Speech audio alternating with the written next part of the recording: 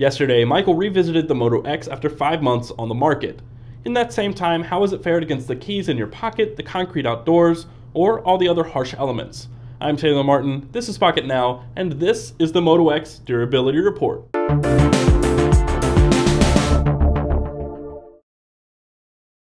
This video was originally supposed to be made on Tuesday, then on Wednesday, and then Thursday.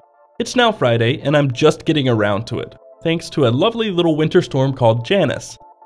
Wait, why was a video of my Moto X stalled because of little winter weather? Because at the beginning of the month, I sent my custom Moto X to Brandon so he could try it out before buying one of his own. And last Friday, he shipped it back to me. Here we are with the Moto X back in my possession after a brutal 2 weeks with Butterfinger's Miniman. And that's where this story begins, because sending the Moto X to Brandon in any other instance might have been a mistake.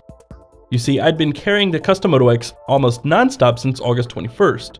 I didn't drop it, I didn't beat and bang it around, and when I shipped it to Brandon, it was in near mint condition. There may have been 1 or 2 blemishes, but they were only visible under close inspection.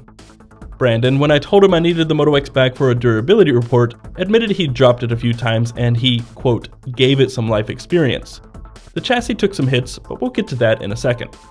Yesterday, Michael published his Moto X After the Buzz video and detailed the ins and outs of the phone 5 months after its release, explaining how well it's held up against the test of time and, likewise, the competition. For Michael's full take on the Moto X 5 months later, be sure to check out his After the Buzz episode. But how does the Moto X casing fare against life itself, the insides of your pockets, a hardwood floor, or a concrete sidewalk? Let's take a gander at both the Moto X's in my possession, one of which is 5 months old, used by Brandon and yours truly, and another which is a month and a half old and has endured my typical use patterns, plus the hard nature of a trade show like CES. Let's start with my use patterns and how I typically handle a device. To say I baby a phone is an exaggeration. I'm as gentle as I can be on equipment, as I like to preserve the newness as long as possible, and drag out any possibility of resale value in the event something like an ebony wrapped Moto X were to launch just weeks after I ordered my own custom Moto X. But I don't take the time to gently place the Moto X on a tabletop. I don't put that much thought or care into it, but I do make an effort not to drop it on hard surfaces. As we saw in the inaugural durability report with the iPhone 5, Brandon is less careful with his phones. He lives by the philosophy that they're just pieces of equipment and they're meant to be used, not babied. And after just 2 weeks in his possession, he said he dropped it twice on hardwood. At a glance, you wouldn't even notice. There's no separation on the front and back panels, the buttons don't rattle, and the phone is in perfect working condition. If you take a close-up tour around the device, however, you will notice a few bruises. Along the bottom edge, there's a tiny crater in the matte finished plastic, flanked by another gash. On the front side, each corner in the bezel has either a scrape or a ding. And there are a few hairline scratches and nicks on the glass I don't recall from before. The worst part of the damage is along the right edge of the glass, where it appears to have cracked and one tiny piece has chipped, though it's still in place.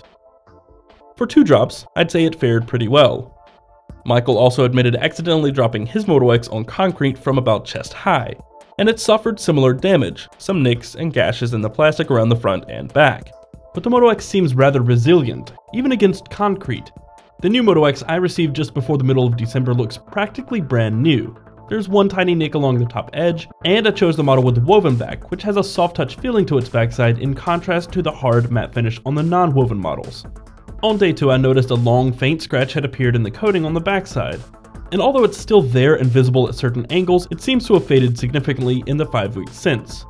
Overall, the Moto X is a resilient little piece of kit.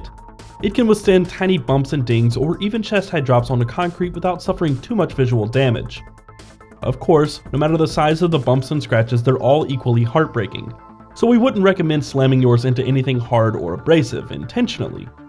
If it does, rest easy knowing your Moto X will likely come away with minimal damage, and Motorola's nano coating even protects it from the occasional splashes to boot.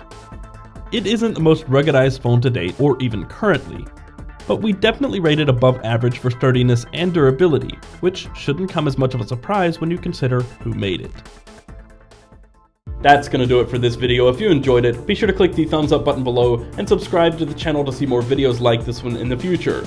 Leave a comment if you have any questions or suggestions, and follow us on all the usual places, Twitter, Facebook, and Google+ at Pocket Now. I'm Taylor Martin, you can find me on Twitter at CasperTech, and I will see you next time.